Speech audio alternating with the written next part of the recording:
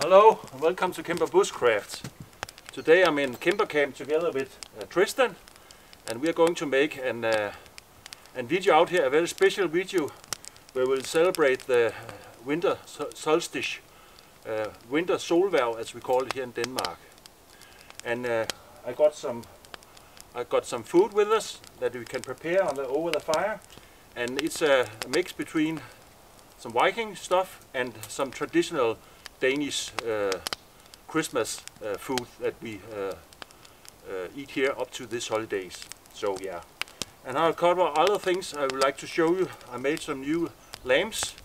I'll tell you about that a little bit later, and a very special thing for our celebration of the sun is turning and coming back again. So yeah, hope you join us at this one. Now I'll begin to prepare my food and show you what I have brought on this little trip. Yeah, and this is the food we are going to prepare tonight. Some potatoes, and of course the Vikings didn't have potatoes. So this is a traditional Danish way to make potatoes. These potatoes are boiled, and then I put some sugar on the pan together with some butter. Yeah, and then will be caramelized, I think it's called. So we call them brune kartofler, brown potatoes, but you can call them sugar potatoes if you want. And together with that we have some red cabbage that is also very traditional. We eat a lot of this during the holidays, and it's just boiled and added some sugar, and then of course some bacon. And normally we would have pig roast for this and some gravy, but out here I'll make some bacon slice that we will cook over the fire, fry over the fire, and together with the potatoes and the red cabbage, I think it's going to be delicious. So now I'm going to prepare the bacon first, and put it on the grill. Yeah. Then make some slides here, bacon slides. How many can you eat, Tristan? 3, 4? I think I'll make 6. 1, 2, 3, 4, 5. One more. And see, we can always make some more. Yeah. So these 6 pieces I will cook over the fire. Let me put it on here.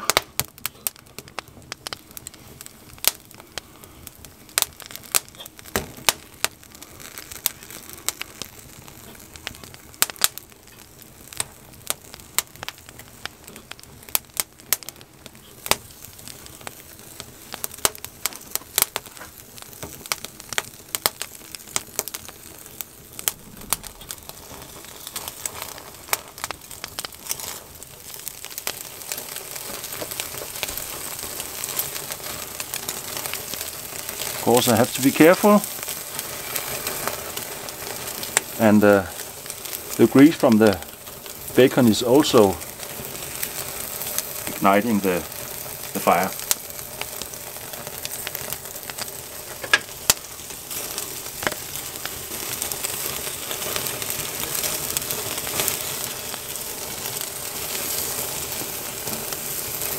You can cook over open fire if you are very careful.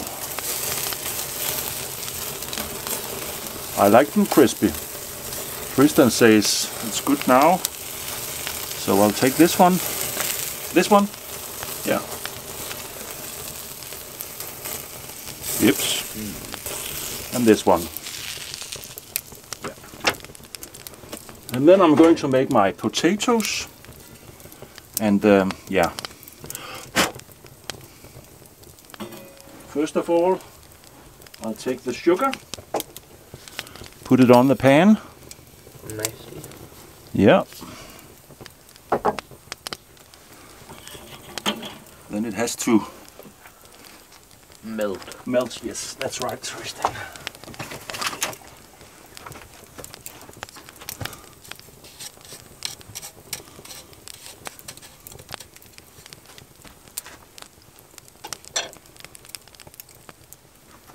I think I'll put the red cabbage over here. Let it heat a little bit. Now you can see it's beginning to melt the sugar, and when it's all melted I put some butter on, but you have to wait until all the sugar is melted, otherwise it doesn't work. Yeah, but you shouldn't let it burn. No, I know, but it's very difficult over open fire.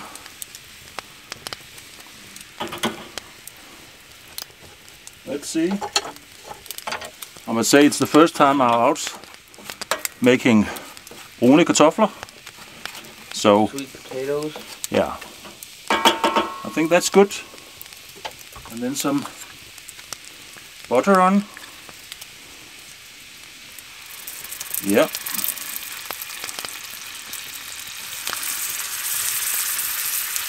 3 small pieces.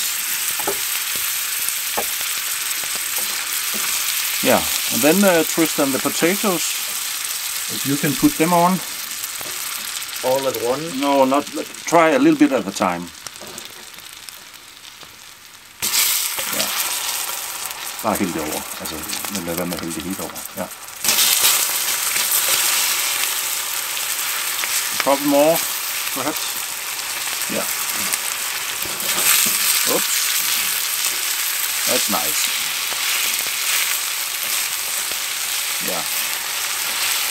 So my question is this something you make also, or is it especially Danish or Scandinavian? Have you ever seen this before? Tried these potatoes? Otherwise, I'll say you should try it. It's very delicious. Tristan say, he's not sure it's his kind of food, but I like it. And you know, I'm the chief, that's why it's going to be like this. Haha.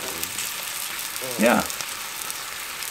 But I must say it looks really nice.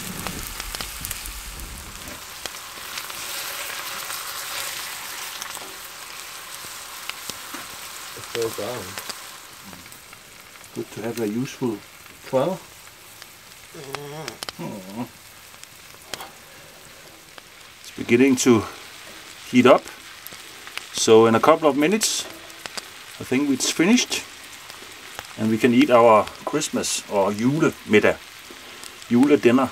Yes, now we are ready for our Christmas dinner, Viking inspired, and for this meal I bought this beer. There's Yule Hvidøl, it's mean Christmas or Yule white beer. And the white beer, I don't know why it's called that, but it's a very light beer. It's only 1.9% alcohol, so I'll give this a little bit to Tristan and me, together with this food, and also when we are going to make our little celebration, our little ceremony. Yeah. So, do you want to have first, Tristan, or shall I?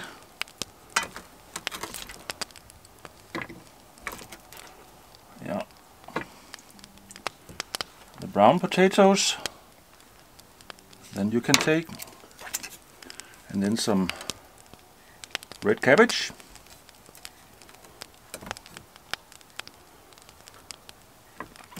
together with some bacon.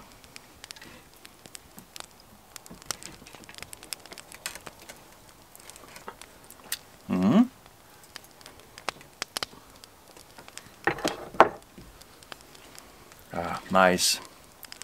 And look at this Danish Yule food with a twist of Vikings. Danish Christmas food. Now we are going to drink beer in our horns, of course. Have your drinking horn here. Shall I? Perhaps you should take this off first. I can put it here. There you are. And for me,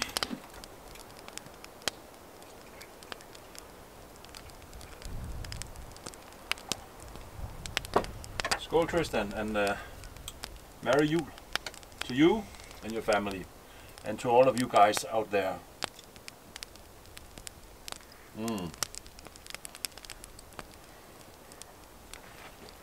Nice.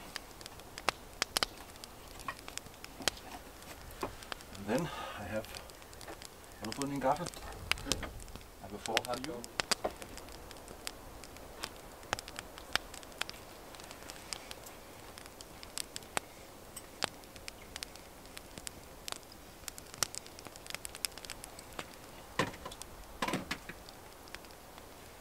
I think it's delicious, yeah. Not quite the same as pig roast and gravy, but bacon is always good. En ting det dog med alt mad, det smager bedre over et bål. Ja.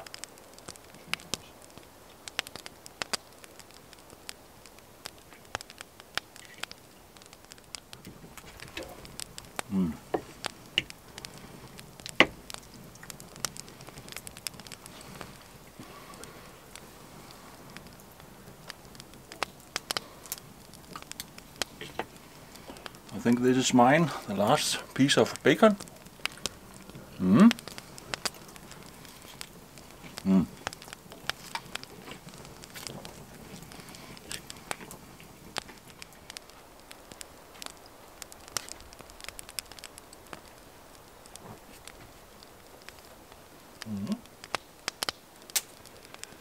Oh yeah.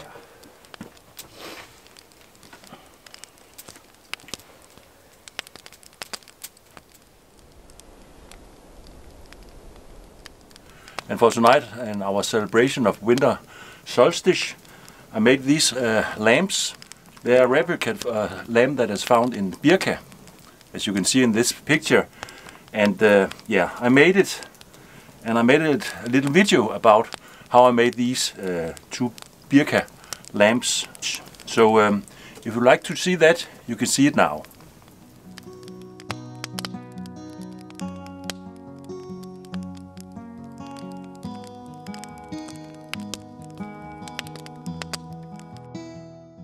First of all, I bought some clay. Normally we use this for some Christmas decoration where we put candles in and some brew sticks. But for this purpose I bought it for making these Birka lamps. I cut a piece out and mold it. You have to be very thorough and mold it a lot so that all the air in the clay is pressed out. And then I make the bottom first, and I use a piece of paper that I use in ovens so that the clay doesn't stick to the board. And yeah, you can see here, first I made the bottom, and then I cut a new piece.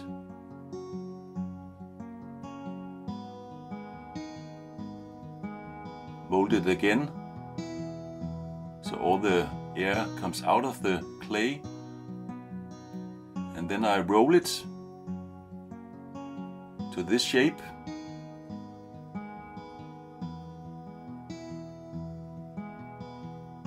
About 1 centimeter in diameter, and put it on top of the bottom. And this is actually the way that the Viking made their pottery. This is the technique they used.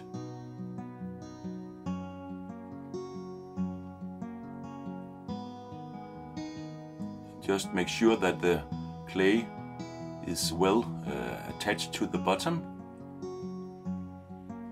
As you can see here, all the way around, both inside and outside. And then you just continue putting these sausages on top of each other and mold it tightly together.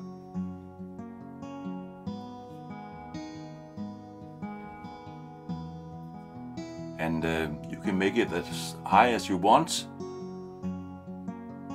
I think I made it about 6 centimeters high. You can see here, pressing it down.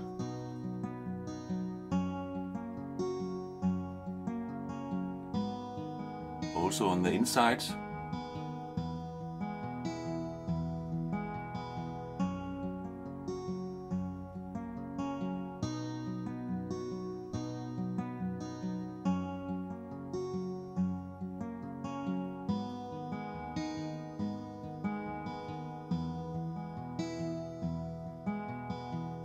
And then I use a wet sponge, so I can make a fine surface. And again, inside and outside.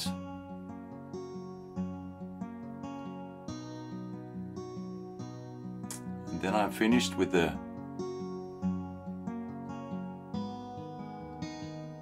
pot.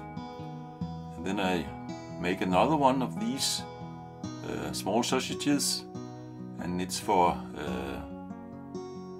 inside the little container where I can have the wick.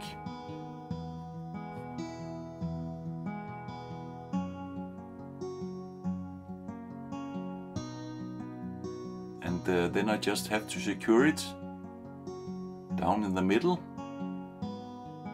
And it's not so easy because there's not much room there.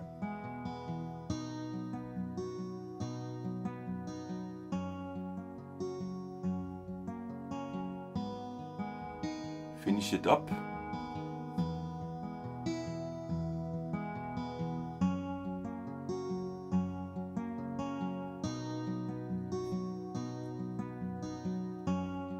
Looking good.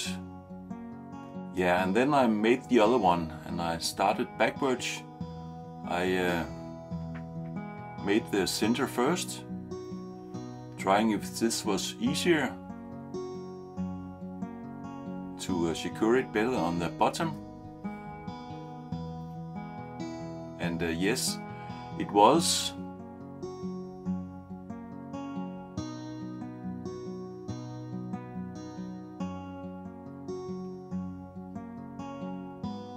It was much easier, but yeah, putting these on and mold it in from the inside was a little bit difficult. It's the same work. Here you can see the two, and yeah, then I put them in a cold place where they could dry up, and after a couple of days they were finished, and there were no cracks in them, and that's why it has to dry very slowly.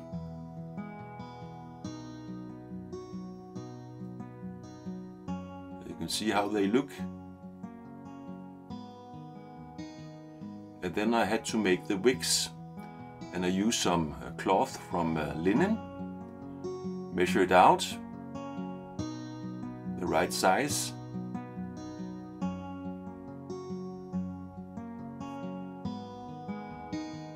cutting it in small pieces, again checking.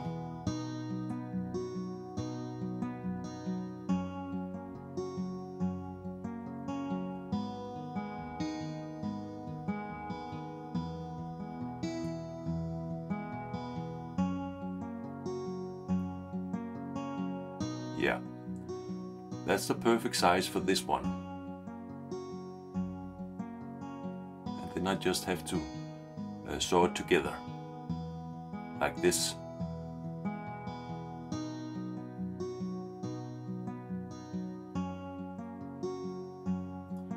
I actually made this lamp before out in Cimbrer Camp using a piece of birch wood, and that worked great too. But this way with clay, it's like the original Birka lamp. So that's why I made them for this special occasion. And then I finished with the sewing, and I just want to make it look fine, so I turn the inside out. I guess you didn't have to do that. You don't have to do that, but I think it looks better.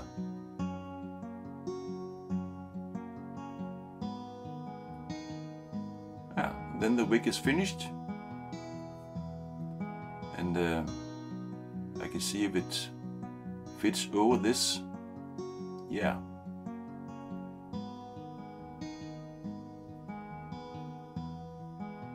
And just fluff it up in the end. Looking great.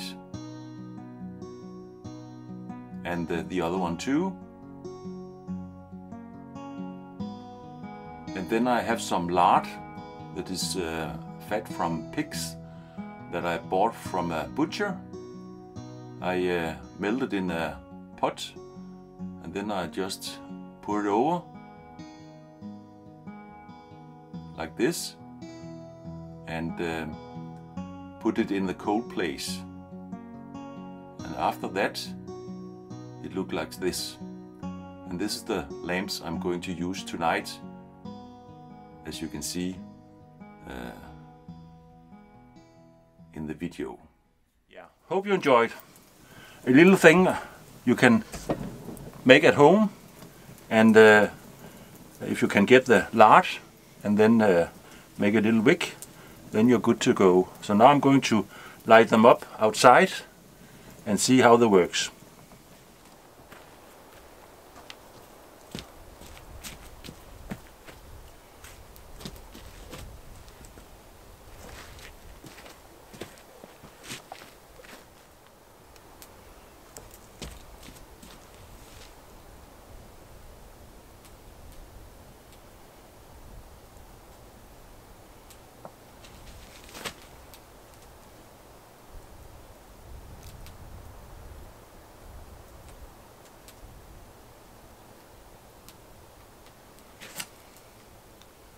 Yeah, they're working fine.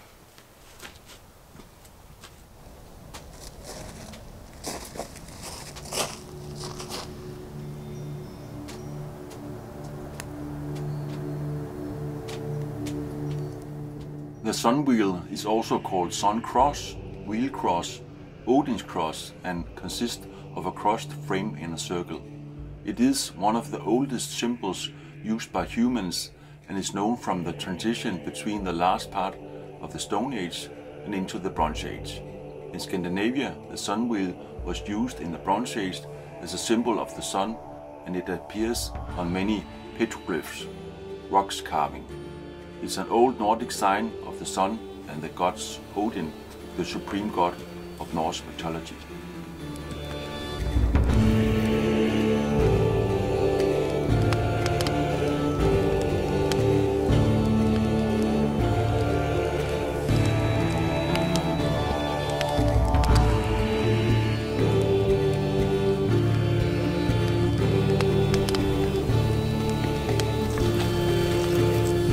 Tristan. Skål everyone, and happy winter solstice.